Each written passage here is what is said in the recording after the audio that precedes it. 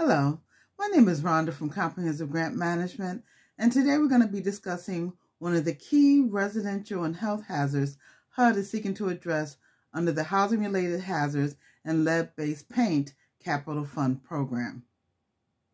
The purpose of the Housing-Related Hazards and Lead-Based Paint Capital Fund Program grant is to evaluate and reduce residential health hazards in public housing, including lead-based paint, carbon monoxide, mold, radon, and asbestos.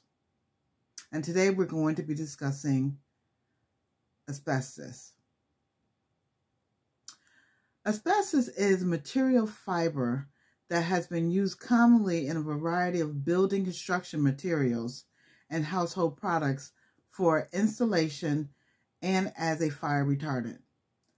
The Environmental Protection Agency, the EAP, and the Consumer Product Safety Commission has banned most asbestos products.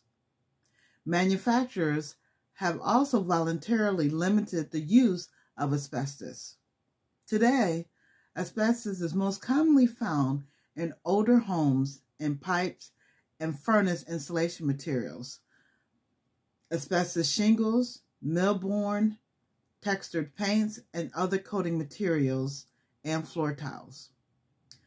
Elevated concentrations of airborne asbestos can occur when asbestos-containing materials, ACMs, are distributed by cutting, sanding, and other remodeling activities.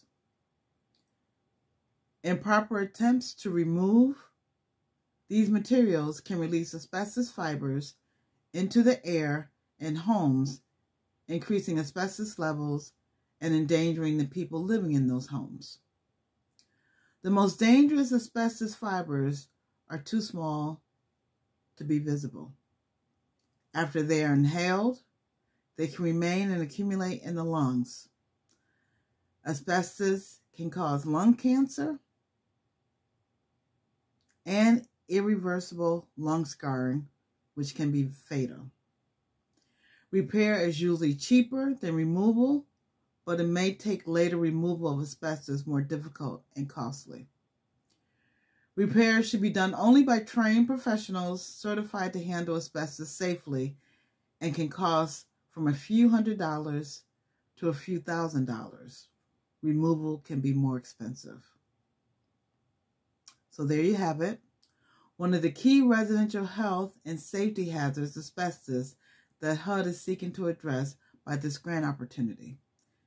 If you would like to learn more about Comprehensive Grants Management grant writing services, please visit our website at www.comprehensivegrants.com or email me, Rhonda, RHONDA, at comprehensivegrants.com.